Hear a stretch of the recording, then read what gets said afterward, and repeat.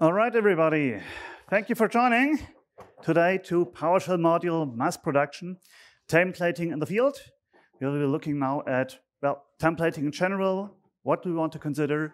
When do we go our own way? When do we use other solutions? And what do we want to look for in our modules to mass produce them? Bit about me. I'm Fred, Cloud Solution Architect working at Microsoft. I'm, well, working since 4.5 years there now and doing lots of PowerShell through all of the time. You can find me usually in the Discord under Fred.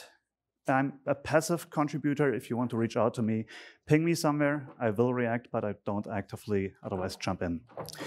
Well, usual habits of mine are, among other things, gaming, reading, bartending, and bragging about my toys. And there's a bit of that going to happen today as well. Not too much. But if you want to follow up on the talk, look up some resources. These are the links you probably want to do the photograph of. We are going to see bit sample code, lots of PowerPoint, lots of considerations here. Everything will be found on my GitHub afterwards. And one of the solutions that we're talking about is part of the PS Framework project, so the first link is kind of going to become relevant for that. Well, what's the plan? First, I'm going to introduce a little bit to my module solution reference architecture. How do I design solutions in PowerShell? How does that map to modules? We are going to look at the difference between a templating engine and a module solution and the different considerations for each, including which is the right solution for me, or, well, do I write my own because none of the existing one does the job. Yeah, module solution reference architecture. I'm building lots and lots of modules. Large solutions for customers, some of which I can share with the community, some of which I can't. So I kind of developed a model. How the hell should a solution look like? Where do I place what command? How do I not lose sight of a PowerShell project that reaches tens of thousands of lines of code, not necessarily all of them PowerShell? One of the problems that I frequently see with organizations as they scale up and lose sight of it is that there's like this one huge Contoso tools module that a few generations of admin have added content to, and nobody really is quite sure whether changing anything is going to bring the entire house of cards down. So this approach is designed to help you avoid that fate. The first layer, in my opinion, is the API layer. API layer module deals not with any business processes. It doesn't care about what our admin problems are. It only cares about mapping like this technical solution, whether it's the Active Directory module, which maps the Active Directory service. Hyper-V is another example for Hyper-V services, Graph API, AZ modules. They basically don't really care about our business processes. They only care about, well, giving us access to that service, to that product. On top of that, we have the process layer. Process layer modules are only going to care about like the technical process, like it's solving a technical problem, irrespective of additional considerations we have from an organizational perspective. An example, in Active Directory, on-prem Active Directory, there's the Kerberos account, KRB-TGT, which all domain controllers use to encrypt the tickets that we get. And we should frequently rotate that password. So I've got a module for that called KRB-TGT, which uses the API modules, Active Directory, and Group Policy to implement that technical workflow. On top of that lives the solution layer. This is where we're building our business workflows in. I've got a business requirement that I now need to translate into technical solution. And that's basically the controller unit that uses everything beneath that layer to actually implement the whole thing together. At this point, none of our projects have a single line of company-specific data in there. There's not an IP address, there's not a company name, no tenant IDs, there's nothing exposable in there, because that lives in a data layer. The data layer could be a module, it could be just a config file that we set, it could be parameters on our commands, but that is where actually our organization-specific content lives. Because that way, any module beneath that, I don't have to worry about any kind of exposure. I can share any of that as an open source project without endangering my organization, at least process layer and API layer. This also makes it a lot easier to get input from the community and share a solution with others and save on time. It also makes it easier to reuse a particular project in a particular module in another project. Well, you might have noticed there's on the left side a bit of a blank space here. This is where the framework layer lives. The framework layer doesn't care about a project. This is a general PowerShell tooling, not necessarily a module we depend on. It is our toolkit that we share across all of our projects. Templating lives in the framework layer. However we go about templating, we will be discussing this in a bit more, but that's what we put in the framework layer. PowerShell-specific tools that don't have any product relationship can live there. For example, logging. Every reasonable project that we're going to do will need logging. But the logging itself is never specific to that particular solution that we're building. Configuration handling. Maybe other accelerators that simplify our coding. Now, some of you might be thinking, Fred, are you trying to sell us on PS Framework? The answer is yes, but that's not the point. Basically, I did not always knew this in my heart that this is the way a project is supposed to be going. Rather, it has evolved over time, and PS Framework has evolved over time to be my framework component. It doesn't have to be one component. It can be individual parts that you build on your own that work for you. But many people have asked me, Fred, why can't you just split PS Framework into multiple components? Well, in my opinion, it always was part like this common toolkit that's always available. So splitting it up would have added a lot of labor, but not provided any value to me the way I'm using it because it's my framework layer. It's the same everywhere. I might not use every feature every single time. Actually, I never use every single feature. I forgot some of them by now, actually. But, well. So no matter what particular project we're currently doing, the framework layer remains completely undeterred. No matter whether it's a highly complicated solution spreading across our entire environment, or whether it's actually a simple script using a few utility modules. If it's the building framework that we're setting up, well, it's always the same toolkit. We can rely on that. And since we now have quite a few different modules that potentially exist, we of course want all of them to look exactly the same or as close as we can handle that from a structure. So if we now need to debug something, look into something, code happened half a year ago, I don't remember what crimes against the code I committed half a year ago. At least I don't have to refigure out how the hell this project is looking. We want this to be always as uniform as we can from how a module is at least laid out. And that's where we are now going to look into the different templating aspects. The first disambiguation I want to deal with is we have two separate aspects. We have the templating engine and a module solution. A templating engine, from my perspective, is a code tool that is generating projects, and that I can provide some different separate templates to that will then generate different kinds of projects. While a module solution, well, that's the finished, this is going to give me a PowerShell module. The difference is I can use a templating engine for a lot more than just PowerShell modules. So either we have several project types for a templating engine, whatever the templating engine turns out to be, or we don't even have a templating engine and only have a standalone kind of module generator that gives us, well, the solution there. For example, from an engine perspective, we have basically the first of them all that I know of in the PowerShell world, Plaster. We also have PS module development, which is, well, yours truly here. Plaster by itself doesn't really provide much of a module solution here. But there's, for example, Stucco that will, or we build our own. PS module development, well, it brings its own templates along, but you're not stuck with them. It's only just I'm kind of strongly pushing my solutions as the way to go. More on that particular point later on. But yeah, it can do a lot more. One of the differences here, plaster kind of assumes you're building a PowerShell module. PS module development is just as happy generating a Python project or a C# project or my firewall config file. That's actually what one of my own old trainees is using it for by now. On the other hand, standalone project generators, we have one that's been rising a lot more recently, Sampler, which does not actually provide for us a mechanism to provide our own templates, but it has a finished module solution that can generate for us and, well, DSC project solution, which is quite useful actually.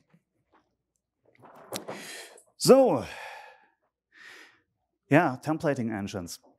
There's one more I really want to mention here, one that we keep forgetting about, or at least that we tend to limit our own thinking here. Another popular templating engine would be .NET. Just because we are generating PowerShell code doesn't mean that our templating engine has to be PowerShell. It can be in any language, any that worked for us, especially when we now need a cross-team templating solution with different developer teams that have their own preferences. Do we need to have our templating engine be in PowerShell? Not necessarily. So your mileage might vary depending on whether you want some tool for yourself, for your entire team, for your entire organization. Yeah. So what would I look for in a templating engine? The first thing is, who the hell is supposed to use it? Is it one person? Is it me? Is it a group or is it an organization? The key differentiator here for me, single person, single project, fine, that's very simple. If you have a group, it's a people that belong organizationally together and where there's somewhere where we can have a reasonable chance to get a management decision and push from above support for a particular part. Which means we have some control about some kind of enforcement controls here, so that not everybody just ignores it and goes their own way. While organizations, when we're like, I want something for my entire company, I need to get buy-in, I need to give some pull factor why somebody should be using my solution. The same for open source projects in the wide internet. I kind of need to bribe you with some reasons to go for PS module development. You just don't do it because Fred says you must do that. The next aspect that we need to consider is what level of complexity, what kind of users have we, how confident are they in using that? Do we have some beginner admins that still need to write their own templates? Remember, we are the templating engine. Doesn't mean about people who then need to generate something, but who is supposed to write templates. In many cases, actually, we can rely on experts because only a few people are going to be providing the templates. But that might not always be true and is something to consider for our, well, template engine selection process. And the last one, and this is the one that I frequently see people ignore. Are the people that are going to be using this full-time developer, or are they actually busy with a job and have like 1 hour of PowerShell per day that they can invest on something?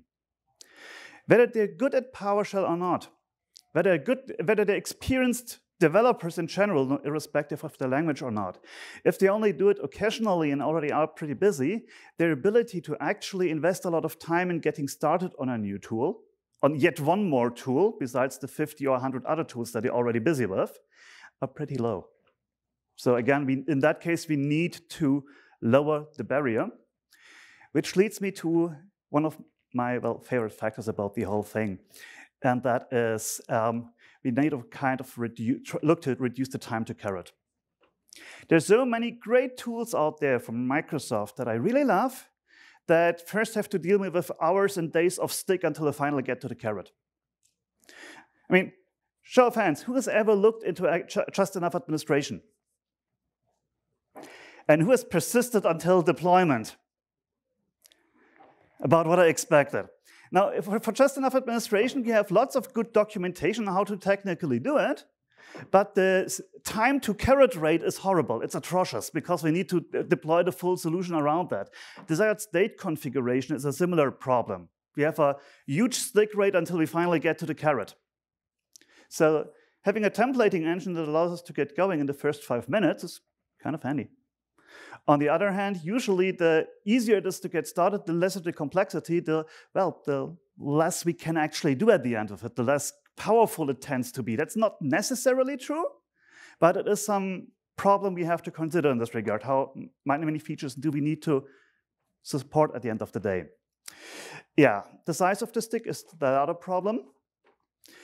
How much pain do I actually have to go through to finally be able to do something? Even if it's fast, if it's forcing me to use dynamic parameters, odds are I'm not going to be using it. That would be a large stick size for me. And finally, the last part that I want to look into is, well, the depth behind the solution. How extensible is, how flexible is it? What is my potential after to do something with after I got started? Like, am I basically learning it in 1 hour and I'm done, which is probably going to be a very low complexity solution, or am I going to get a lot more mileage out of it along the road, which would be a very healthy long-time investment?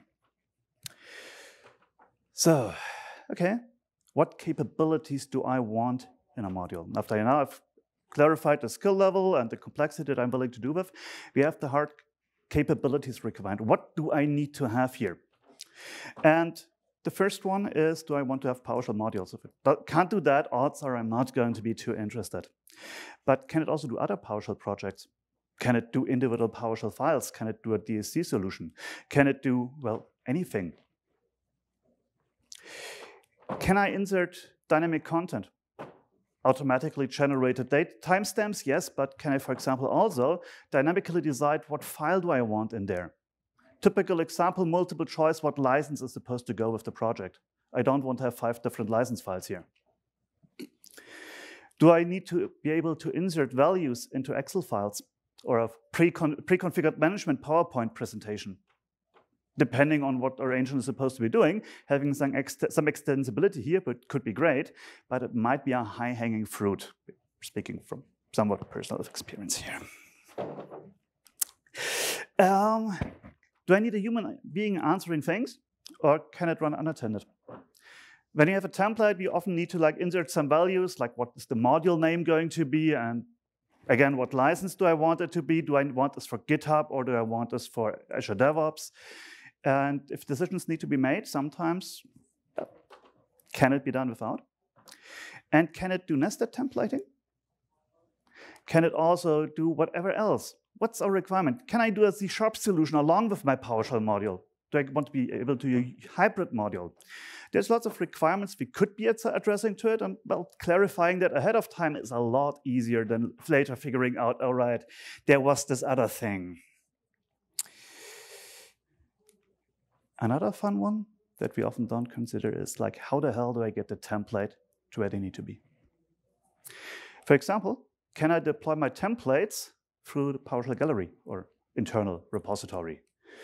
Do I have to explicitly import it? Do I need a bootstrap file to get a coworker working on this? Or is this something I can simply deploy by policy, that a new worker is onboarded and has immediately access to everything? Do I place that in Git? Or do I forcibly place it in the engine itself only? This could be a useful feature, actually.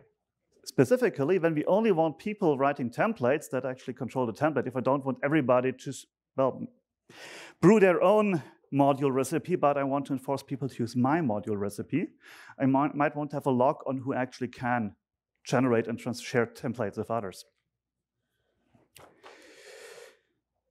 Well, on the other side, module solutions. What do we actually look into when we want to actually have this thing going? Now, this is where we really get started on the mass production of module sites after we now have finally the engine running. And there's one first decision where people kind of give me the occasional bit of fire and burn. Well, dependencies. What dependencies do we accept in what aspect? What do we need when we generate a project? This is usually actually the easy deal. This is something we can do outside of any security context. The main problem that we have with dependencies really is if I'm asking people to deploy dependencies to hundreds of thousands of servers, Or if I want to have all of my huge list of dependencies in their secure environment and somebody has to put the sign of approval upon that. Since I usually, if it's only at generation time, I can do this on my home machine and then copy over the generated module code into the secure environment, this is usually not a deal breaker. It could be a convenience problem and a usability problem, but it's usually not a deal breaker. The next one, this is where I have the greatest philosophical conflict with most notably Sampler and Stucco, whether we need anything at build time. Can I just do a self-contained build script and I'm done, or do I first need to set up 5 separate modules like psdbend, Saki, invoke build, or whatever else it's going to be to execute a build process? Having those as a standard makes it easy from an open source community perspective, but from a secure code management perspective, if I want to bring a module into a secure environment, I generally want to take the code from GitHub, copy that over into my internal source control, do a code review, and after I am confident with that, I do the build process internally to an internal repository. And at that point, I need to execute the build logic in a secure environment, and every dependency needs to be properly reviewed. So that's my decision why I personally go for 0 dependency at build time. On the other hand, that of course means my build logic is probably a bit more complicated. Finally, will the finished result have dependencies? That's arguably a good thing or a bad thing. For example, I believe that everything in my framework stack is a perfectly legal dependency here. Your mileage might vary, but it's definitely something we want to consider. The next part, and we have a dedicated session on CI/CD. A module project, if you're going to do this in bulk, we want automation here. Our modules are not pets, they're cattle. You're going to be mass producing them. I don't have time to manually, good module, here's your finished thing module. No, this needs to be so boringly automated that we don't have to do anything about that. For example, it takes me about 10 minutes to get a module ready from I've got nothing to a repository with pull request validation and pipeline run through until GitHub and the PowerShell gallery. So we want to look into that. And the key questions here are really, how am I going to automate and what?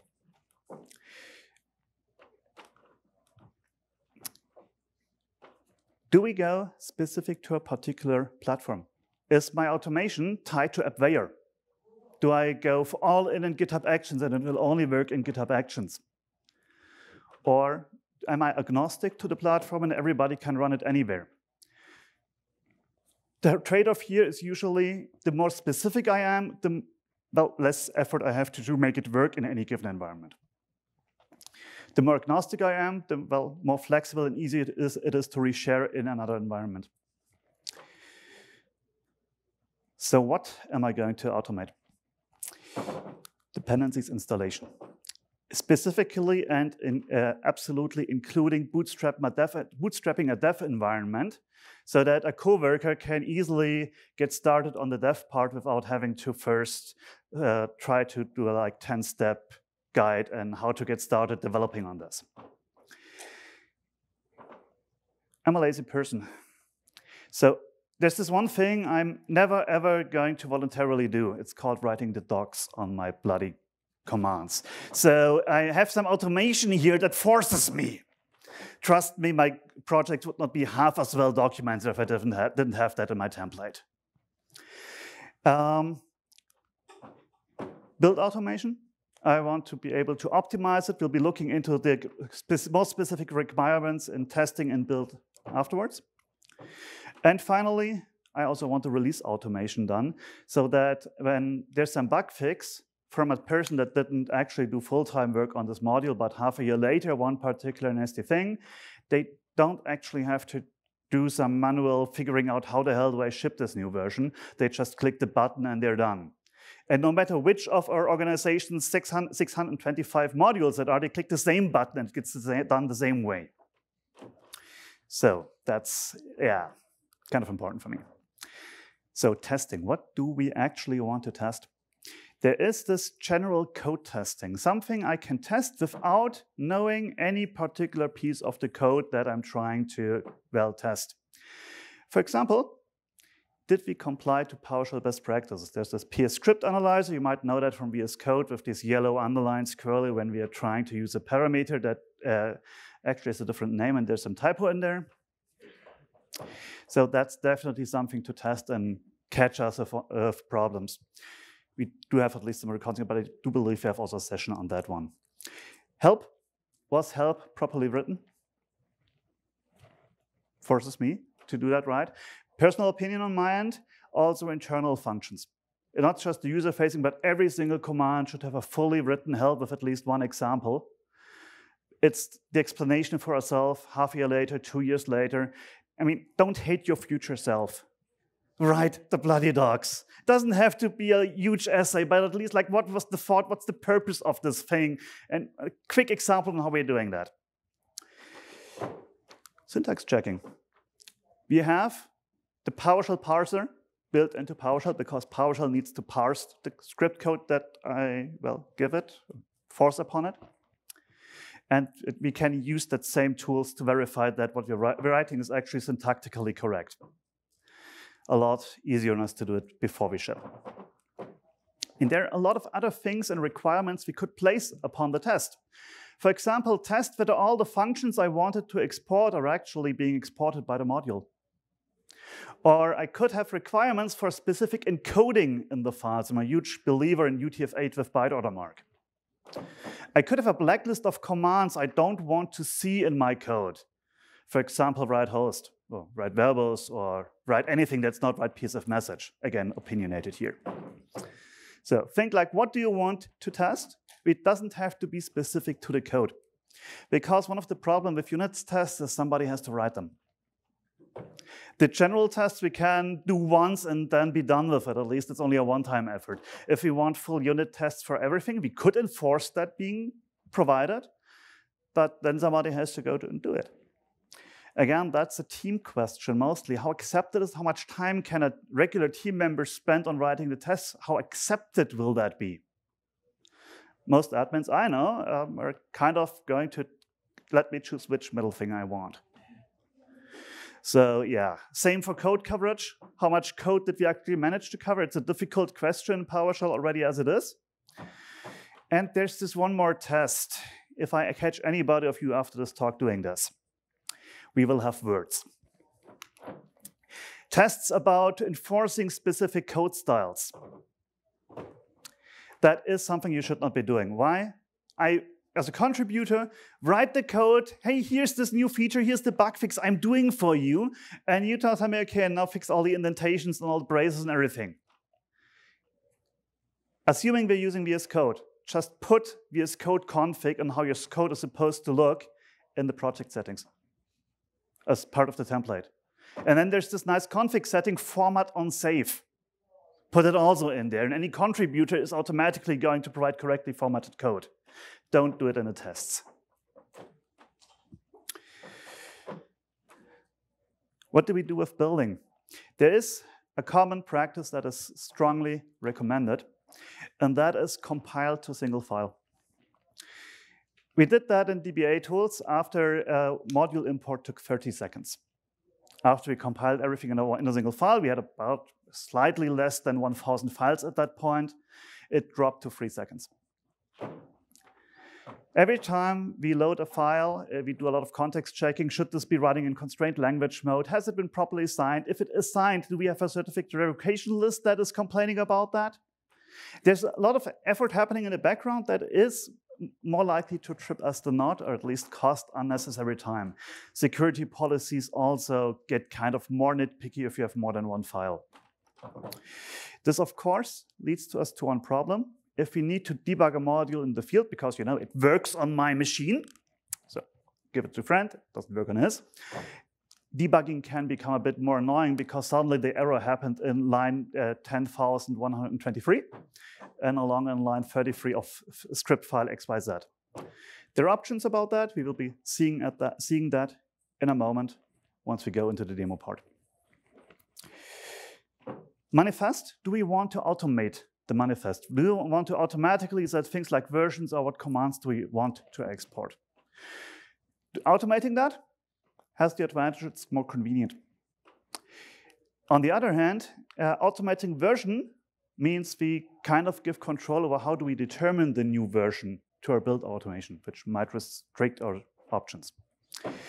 Or the commands to export, I kind of like to be caught when if I accidentally forgot something. If I automate that and I accidentally placed an internal functions into the public functions folder, well, suddenly that function is going to be exported even though I didn't want to do that. And since it's an extra command, nobody is going to complain about missing functionality. It's just going to be well exposed, which might be wanted or might not be so quite desirable. So I like to do the two manually. Your mileage might vary. And the next part that I'm very concerned with, can I import it without building it first? This makes it a lot easier, if we can do so, for unexperienced developers just trying to make things work, if we don't need to first go to set up an entire test environment. On the other hand, if we are mostly building hybrid modules or C#-based modules, there's kind of no point to doing it without building first. So again, depending on what you want, this might be an option to make optional, configurable, however that works for you. So that's basically my decision tree.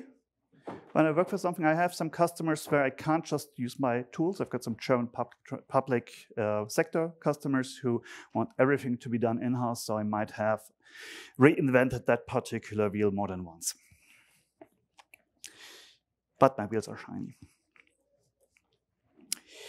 So we should be seeing something. Good. You can go away, and something to drink would not be amiss.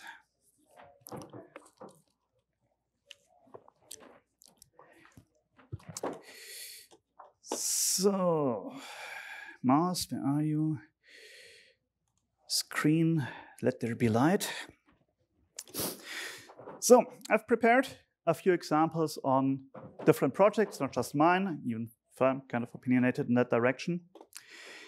The PS module option has mostly two kind of pre-built module projects we could be looking at. We have the mini module and the PSF project.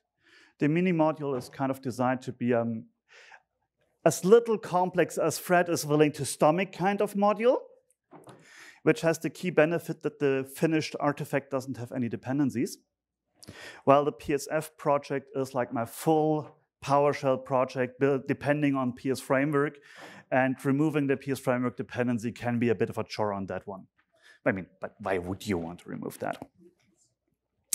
So let's dump that and lump that. Oh, first, yes. Need to insert some values here, whatever, and whatever else. And I have here two new full module projects. We'll be looking into the particular content there in a moment. The next one, I like to show a quick intro on what we get from that sampler, which, well, is, I think, Raimund Andre was somewhat involved with there, and Jaap. I might be wrong about that one. I'm bad with particular name memory. It again asks us for a few things.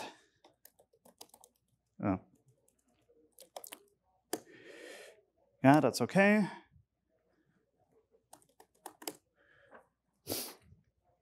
We get a bit more verbose output on what's happening. But at the end of the day, the same thing. We get a module project with different kinds of logic there.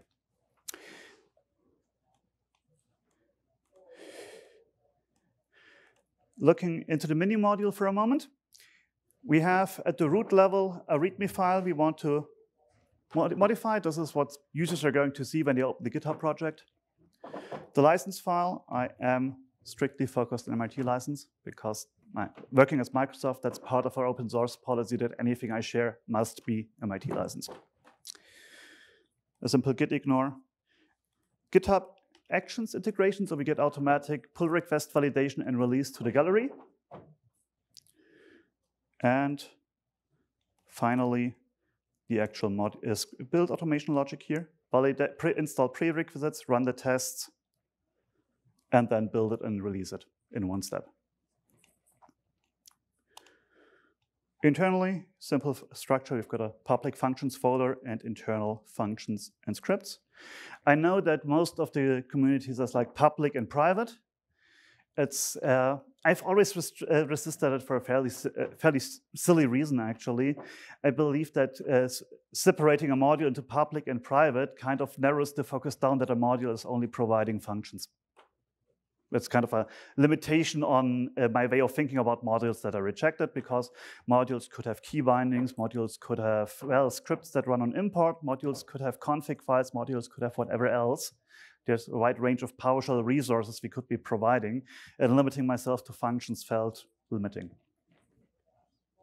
But not much more else there. We have the startup thing in PSM1, and the build file will replace this with all of the contents here and ship it. Well, that's the simple one. Not quite as simple is the PSF project thing. We have a pre-configured C# solution that is going to build into the bin folder inside of the module. We have a folder called AZ Function Resources, which includes the necessary tools to use this module actually as a function app. It's going to use every public function, provide every public function as an HTTP endpoint. But other than that, we have internally mostly the same structure, only that in the internal there's a few more options for piece framework features. Not much else to see there. Localization files, because piece framework has localization integrated. Bin folder for binary files, and some XML for formatting and types. And this is the one part where I really do show both of them. There is in the PSM1 one critical important difference, and that is all the compiled code, when we push everything in a single file, is going to be placed in the string. But there is also an option to instead load the individual files. So with a full PSF project, I can, on the target server, switch to individual files and debug with stack traces that actually contain the individual function files and not like this one huge PSM1. So that helps me with the debugging part. In the sampler part, many similar decisions were taken. What we have mostly here, as a difference, we have here pre-configuration for Visual Studio Code, including style settings. We can look as a reference and decide how the hell do we want to configure our projects from a VS Code perspective, which I'm probably going to steal for my next borrow for my next version. Useful things. Other than that, we have similar items, a few more options, pre-configured for PowerShell resources, again, private and public. And the one thing I don't care much about here is we have a lot of files in the root folder that are probably going to confuse a newcomer. Because when you now open this for the first time, there's like 10, 12, 15 files there, and I now need to figure out which of them I have to care about or not, and where the hell do I even find the module.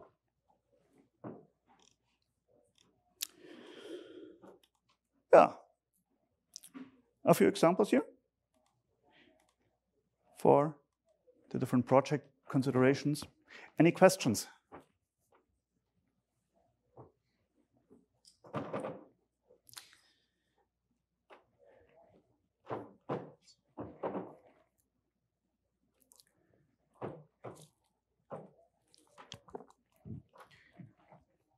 Doesn't sound like it. Okay, in that case, I'm going to just move ahead with the last demo that I've prepared, and that is creating my own template. This is now going to be a 100% advertisement pitch for piece module development. I mean, you have been warned that I kind of brag about my toys occasionally. So piece module development comes with a few templates out of the box. Now there is one column here, store, which is how piece module development knows where to look for templates. Additional stores can be provided by group policy. additional stores can be declared by a module upon import. So there's different ways to ship additional templates. But at this most simple part, we now want to record a new template because, in the opposite to Plaster, we don't like do a live reference to this template folder with everything in there. We have a recording step where we record a new template, and then we can call it as many times as we want without having to care where the template is actually being stored. So let's take a look at a template file, which is the Thorn name thorn.ps1. I want a simple function template. Now you might be wondering, what the hell is this character? Thorn, a character unique to the Icelandic language, which obviously means that the last PSConf used some harsh words were exchanged with an Icelandic attendee. Okay, not quite as harsh, but yes, there was some irony at least involved. This turned out to be a bit harder to type than I originally intended, because on a German keyboard, that's Alt, press down 999, and you're done. The problem is that only works on a German keyboard, and you're stuck with depress Alt and numpad 0254, which will lead to interesting reactions inside VS Code because it's going to change tabs and everything. So there is a configuration setting to change that to whatever you care. Including multiple characters. If you want a placeholder underscore underscore underscore, that's up to you. We can select the file name or any string, provide some name inside, label inside, like name, and it is then going to prompt me for the parameter name when I'm invoking the template. I can also put something curly braces inside, and it's going to dynamically execute it. And this is all we need to provide a template, a file as a template, and I can now record it. It's there under my function, stored in the default folder and my app data, since I didn't provide a different template store, and I can then use invoke psmd template to create a new file from that.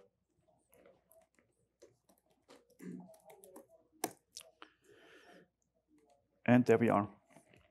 Name inserted. Example, as far as it goes. Date provided. But now here's one thing. Company and author were also provided. They were here as a placeholder, but we were never asked for them. This is part of this whole there's no kill like overkill with features shtick that I've got going. PS Framework has, amongst other things, a configuration system. Think of it like an options menu for your modules. And PS Module Development uses that and has the ability to provide default values for parameters. We can still provide them anyway, but we are not going to be prompted for that. You can add as many additional config settings as you want if you've got additional parameters you want to deploy by default. So, another somewhat more complex project that we're going to do to record is a simple module project where we have multiple files with multiple placeholders and dynamical insert to generate that for us. So let's record that. It's now listed under my module, and I can now invoke this. Let's override the company parameter here. Parameters, company equals Contoso Ltd. Still going to ask for the name.